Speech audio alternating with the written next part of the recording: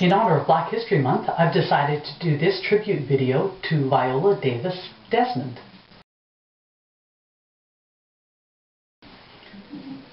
She was born Viola Davis back in 1914 in Halifax. Her father was a barber and her mother was a homemaker. She came from a large family of 9 children, and she aspired to be a hairdresser. There were no hairdressing schools locally for black students, so she traveled to Montreal and did some training there, and also to New York City and did training with Madam C.J. Walker's academy. She came back to Nova Scotia and established her own beauty school as well as line of beauty products, which was quite unusual for a woman in those days, never mind a black woman. But what makes her notable, even more notable I should say, as a great black Canadian, is that in 1946, while traveling through Nova Scotia, she had car trouble and was stuck in New Glasgow for the night and decided to take in a movie. Pretty innocuous thing to do, one would think. She went, purchased her ticket, and sat down on the main floor of the movie theater. She was quickly told by an usher that she was not allowed to sit there, that non-white patrons had to sit in the balcony. She refused to move.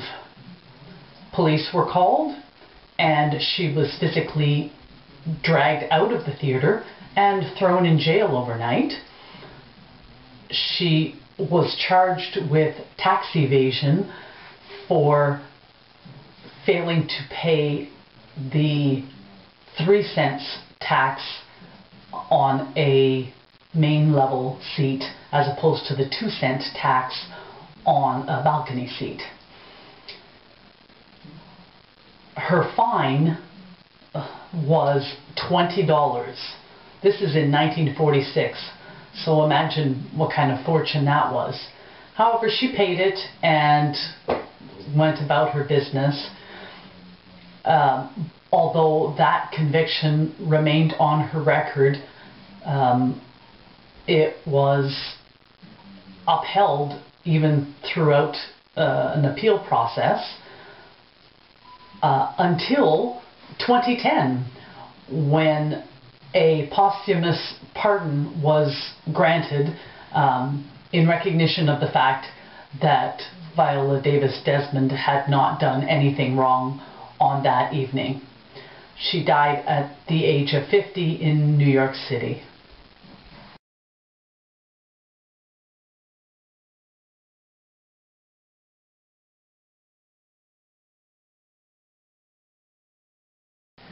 How did I achieve this look?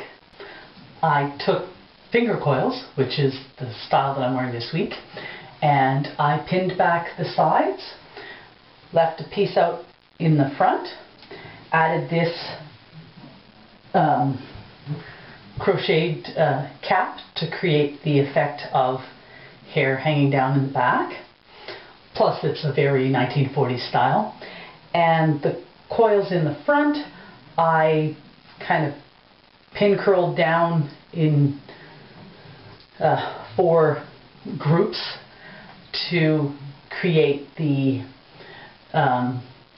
bang-like hairstyle that she's wearing in the photo.